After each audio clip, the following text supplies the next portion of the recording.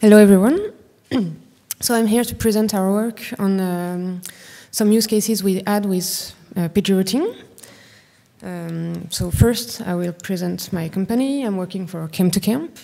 We are the largest European service provider in geospatial open source software. We are working from France, Switzerland, and Germany, and there are more than 70 developers in the geospatial department, and this is really a great place to work. Then about myself, I've been working more than 10 years in JS and for 2 years in Camp2Camp, and I will present two of my projects, Nexus and STSECare, on which I've worked for more than 2 years. So this is really a use case and application presentation. I will try not to be too technical, but really present what we worked on and how we tried to optimize and what we found out, and just share this knowledge. So the first project is called Nexus. It's the next generation solution for firefighters in France. Basically, the use case is we have several trucks that we already know are quite close to an operation, and we want to help make a decision, help to know which truck is the best suited to be the fastest to go on the operation. So this is a really specific use case because we have short routes, like really less than 100 kilometers. But we have many requests at the same time because we decided that we would pick between the 10 closest trucks, so we will be computing 10 routes at the same time. And they all go to the same destination. And we wanted to be as flexible as possible. That's why we chose pgRouting instead of other routing engines. Because we want to acknowledge closed roads because of floods or anything that could change the graph when we are using it. We have dynamic start and ends. We are offering the service as an API. We are not writing any procedures in database. We have a Node.js API which will send prepared queries. And for now, this project has only been tested on Seine-et-Marne, which is a small part of France. And the other project is STSECare, which is a data and service provider for the French police and army.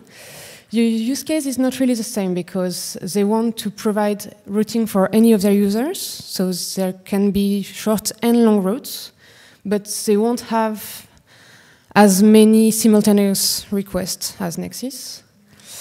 And they want to not only compute routes, but also isochrones and maybe tournay, or for now it's just routes and isochrones. And they will need turn restrictions, and the rest is the same. We provide the service as an API, and it's tested France-wide.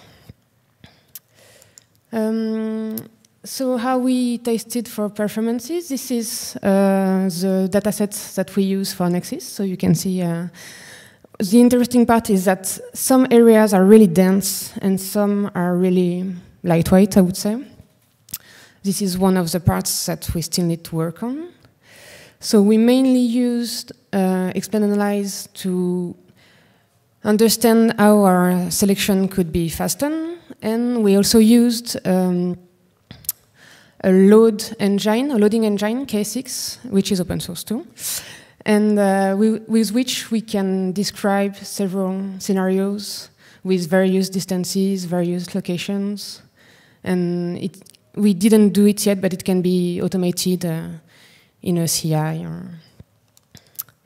And I will present our latest results. So this is with developer computer. This is standard configuration, 8 CPUs and 32 gigabytes of RAM and an SSD. On the datasets that I showed you, with these 4 scenarios at the same time, we have an average and the max time for each results below 1 second. This was our goal. So currently we are glad about it. But we will see that there are still optimization we would like to try and still some features that may make us lose a bit of performance. So this is still a work in progress.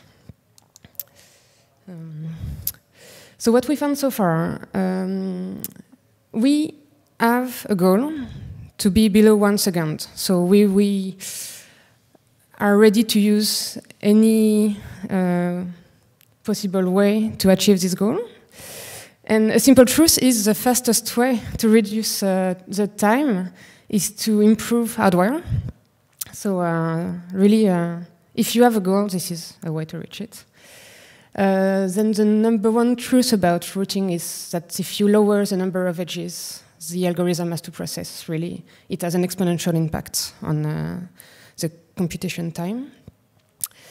We found out that processing many routes in the same query really helps. We discovered that with the many-to-one overload. And I will talk more about it, but really selecting the right edges is half the work, and the other half is the algorithm processing the edges. So first, a little bit about PostgreSQL optimization, because pgRouting is working with PostGIS and PostgreSQL. So I already talked about it, but really the hardware has a big impact on performance. Actually, for STSC carré, they tried to run our algorithm on HDD, and they just couldn't get an answer. It was too heavy. I don't know which infrastructure they use, but they will transit to a more modern one. And what we found is that when we multiplied by 2 CPU and RAM, we multiplied by 2 the performance. So it's really a quick answer if you need to achieve a fixed goal. Then a bit about the software. So we really encourage you to use the latest versions. We found out that the community is doing a really great job in this regard. We started with PostgreSQL 12, I think, and then moved on to the 13, and we will move on to the 14. And each version, it's slightly better, and we gain in performance. And that's true too with plugins. We gain performance when we moved from, I don't remember which pgRouting plugin we started with, but it got better, especially with the new functions overloads. A good configuration is will help you with performance too. I'm not an expert with this, but I would advise to at least go and see pgTune. And also, you need to help as much as possible the database to make the right choice when it's planning for the query. So we gain performance with using CTE and indexes. That's true for any use of the database, but pgRouting is one of the uses of the database. Now, specific for pgRouting, I will go quickly over this because it's already been presented by Vicky, but how to use pgRouting, you need to choose the algorithm that you're interested in. For us, it was shortest path. And for Nexus, we didn't need turn restrictions, so we went for Dijkstra. You need to write an edges selection string, so you need to give the engine a way to know which edges are part of the graph. And that's a great way to do it, because you can remove edges from the graph before the processing. So usually you want to select only the edges that will be pertinent to the query. You need to give start and end nodes, at least for now. So if you have departure and arrival that are not on the edges, like somewhere in the nature, you need to project those on the graph. And this is something you can do in the select query. So it might be computed on the fly. And what you get back in return is, in our case, an array of order edges and the cost. And you can ask only the aggregated cost, but let's say you get edges and cost. But you don't get geometry and you don't get attributes. So if you are only interested in costs, it's okay. But if you are interested in like making a guiding paper or anything else, you will need to keep the data for later analysis. So a bit about technical optimizations. What we did was using temporary tables instead of just giving a big select function. So we are running in a transaction which is managed by our API wrapper. And what this allows for parallel subselect. This allows for sharing data between the different parts of our process. So we need to select the pertinent edges, but then we need to project start and end on those. And we also need only the interesting edges for contraction and decontraction. And then because it's we really need flexible inputs like closed road, traffic. We can only update what was needed and not like all of France. We can keep the data for later use. And a big mistake we did at first is that we didn't index the temporary table. We didn't know why our performance was so bad, and then we added the index, and really we gain a 2-time performance by adding back the index. I can't give you, well, the next slide is about indexes. I can't give you numbers on this because we started the project with indexes, like it's really a first reflex when you are working with database. So I can only say that when we missed the index on temporary table, we lost a 2-time gain on performance. I can only advise best practices here. This is the #1 technical tool to help fasten the selection. In our case, the selection is really geographical. We are interested in an area near the trucks, near the operation, so spatial indexes are the most powerful in this case. Don't forget to put indexes on any table, even temporary, that will be used in a geographical way. And also it's needed for clustering. So what is clustering? Clustering is physically regrouping the data that will be selected together. It has to be run anytime the data changes, because if it's written, if new data is written somewhere else on the database, you lose you lose what you have gained with the first run of the clustering. So we tried this on both projects, Nexus and STSC-Carré.